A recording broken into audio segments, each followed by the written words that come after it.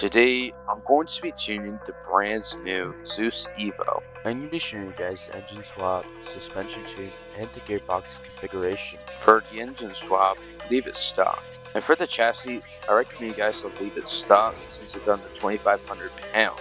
For the suspension tune, I recommend you guys to pause the video.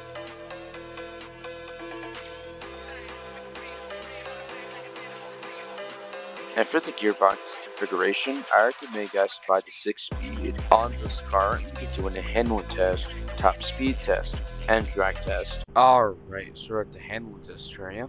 Let's see how well this car can do.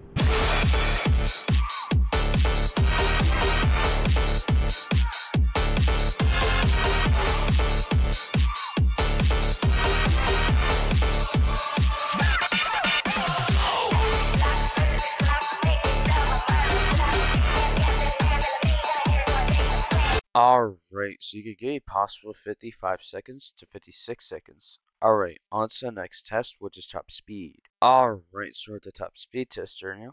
Let's see how well this car can do.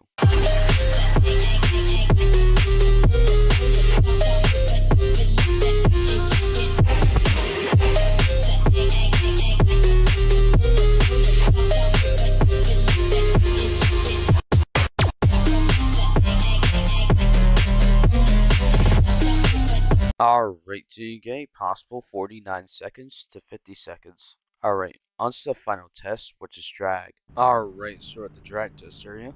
Let's see how well this car can do.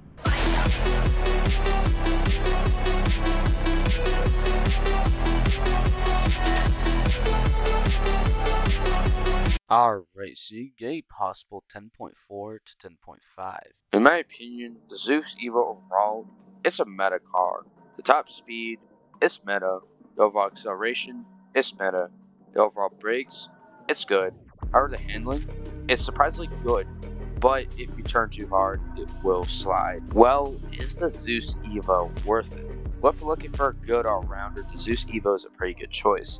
However, its auction price and Roblox price really holds back, and it could cause some of you guys to avoid buying this car. Oh my god, bro. Oh, hell no, man. Anyways, that'll end the video.